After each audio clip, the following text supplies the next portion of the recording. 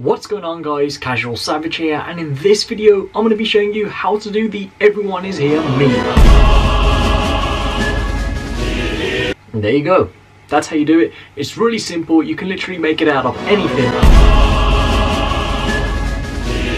And of course for this tutorial I'm going to be showing you how to do it in Vegas Pro 16. So there's a couple of things you'll need. Number one, you'll need a pastel background, which you can of course find on Google. You'll need a paint splatter, again you can find that on Google. You'll need the Super Smash Bros theme song, again link in the description. And then you'll need a cinematic hit sound effect, which again I will be providing in the description. But that's enough of me talking, let's just simply... let's get right into So here we are in Vegas Pro 16, and this is the clip you saw right at the start. I'm literally about to make it now and also show you how to create the same effect. Now like I mentioned, you'll need a pastel background, Super Smash Bros theme song, a cinematic hit, and of course a paint splatter, which I'll be providing in the description. Of course the first thing you need to do is find out where you want the effect to take place. Now of course mine is going to be right at the end, so I do that pose on purpose. And you can see I'm going to click to the end, and then I'm going to go back one keyframe by pressing this button. If you don't see the button, then press more buttons, select edit visible button set, and then make sure next and previous frame are checked. Select OK, make sure this is set to best and full. Then you want to select save snapshot to file. Now save this in a folder you'll remember, and then it's going to appear in your project media. Drag and drop this on, and now you want to head over to the event pan and crop. This is where we'll now be doing some masking, and it's really simple, and I'll show you how to do that. So first of all, come to the bottom left and enable the masking. Make sure you're on the very first keyframe here, and zoom in using the mouse wheel. Now what I find best is actually starting from a corner, so I'm going to be starting from here. Make sure you have selected the anchor creation tool, and then all you're going to do is left click, one dot will appear, and then just simply left click around each time the direction changes. If you make a mistake like I've just done here, just press Ctrl Z, and you can see you can continue moving on. Now to keep moving up here, hold Ctrl and drag it up. Then what you need to do is press Ctrl Z, so then the point comes back, and then just continue along like this. Now of course you do want to be accurate, you don't want to make this look horrible, so do take your time when doing this, and I'll be back to you once I've finished all of this. Very quickly, I didn't mention how to do curves. All you do is left click and drag, and then you can see you can curve it up. That's all you have to do. Okay, so you can see I have now gone around all of the body. Now this is the most important part. After you finish doing all the masking, you want to link back up to where you first started. So you can see this is the very first keyframe we created. All you need to do is highlight over it. Everything should highlight in yellow, then just left click. Now everything we've just masked is now selected, and that's exactly what you want to. So that's all the masking completed. What you can do if your masking is completely, then all you need to do is right click, select all, come to where it says path, and then where it says feather type, you can select both, and you can just bring up the feather just a little bit. You don't need to bring it up too much because it is a very strong effect. Now to be honest, I don't need a feather, so I'm just going to leave it as normal. And now we're one step closer. What you want to do is right click and insert a video track, and then this image right here you're going to drag up onto a separate track, and the background image you're going to drag and drop this onto the track below. Now if you have black bars, what you want to do is right click, select properties, and uncheck maintain aspect ratio and select OK. You can see the background now fits for the entire screen.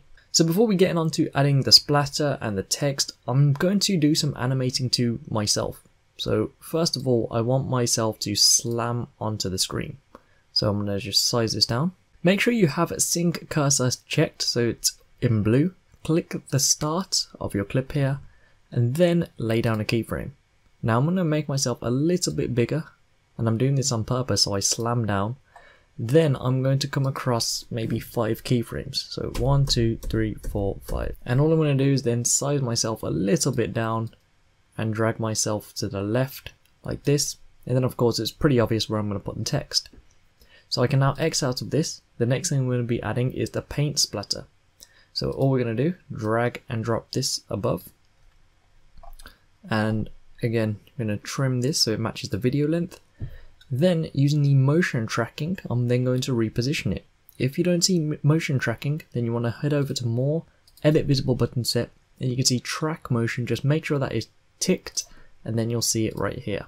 So make sure you're at the very start of this splatter and simply size it down to how you want it. So I'm going to put mine right here. And then of course the next visual thing we need to do is add some text. So we're going to right click, insert another video track, head over to media generators, and from here I always recommend you use legacy text. Now all I'm going to be doing is adding on the default text. So I'm drag it and drop it on, and of course this part is going to be the name. To size it down, press Ctrl A, and of course just change the size from here. Change the font, you can change it from here. Of course you can be funky, you can be whatever you want to. I'm going to stay with 35, maybe 45, okay, maybe 55, that's better. Then if you want to change the color, head over to properties. You can see you can pick any color you want from here. I'll stay with a blue for this. Then you can head over to effects. You want to add an outline, you want to add a shadow. To be honest, I only recommend a shadow because that makes it look a lot better. Then X out of it. Now we need to position it. Again, I'm going to use the motion tracking. Feel free to use pan and crop if you want to. And I'm going to position this right here. So I'm going to X out of that. Again, I'm going to trim the text down so it matches up with what we have. Now the final thing, we need to add some text underneath. So I'm going to right click, insert video track, default again. And at this part I'm just going to put everyone is here. Again, Ctrl A, I'll put this about size 35. Again, I'm going to choose the exact same font, which is Beber's New Bold. This time I'm going to keep the text white, but I will be adding a drop shadow. Then again, I'm going to reposition this, except it's going to be underneath CasualSavage text. There we go, so that's how that looks. I can X out of it, and here's currently what we have. Of course, no sound effects have been added. This is what we have. What's going on guys, CasualSavage here, and in this video I'm going to be showing you how to do the everyone is here meme. As you can see, that's what we have. So it can be made a lot smoother. Number one, I paused too long. So right here, meme.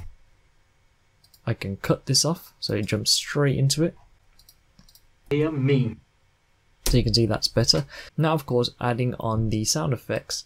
So of course I've got everything in my projects media. First we have the cinematic boom. So this is the hit when I actually get into position. So it's like that. Then we add of course the sound itself. So this is the part I need to use right here. So I'm going to press S on my keyboard, delete the first part, and this will make more sense. I'm then going to line this up to where it starts right here. I'm then going to drag back to the intro. I can add a nice fade to this. We'll add a slow fade so then we can still hear me talk. And now this is it completed. So I'll play this through for you. What's going on guys, CasualSavage here, and in this video I'm going to be showing you how to do the everyone is here meme.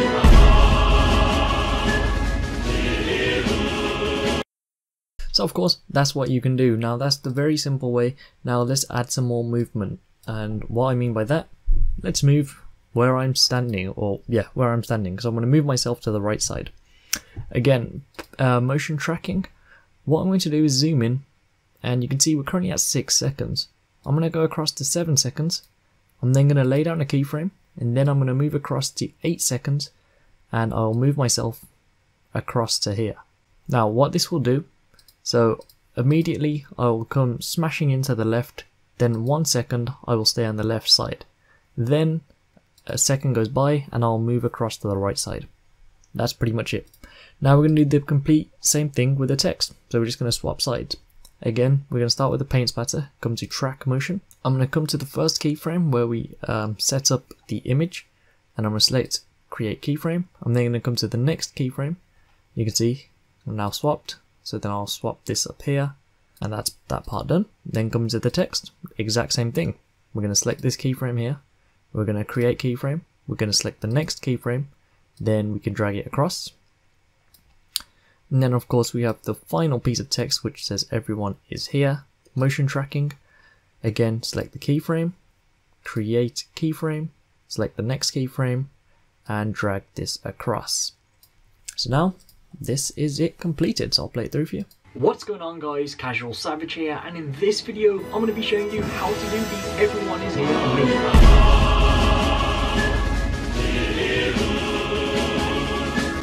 So you can see just like that, super simple, really quick to make, and of course once you get your head around it, it's really simple to do. One suggestion I would like to make, if you are experienced with Photoshop or if you have Photoshop, when you do the screenshot and you need to mask out, I highly recommend you do all the masking in Photoshop, simply because it's a lot easier to be a lot more accurate. You can use the eraser tool to get rid of any little rigid bumps, and with Vegas you have to do complete masking. However, you can see you can do it completely in Vegas, but Photoshop is what I do recommend.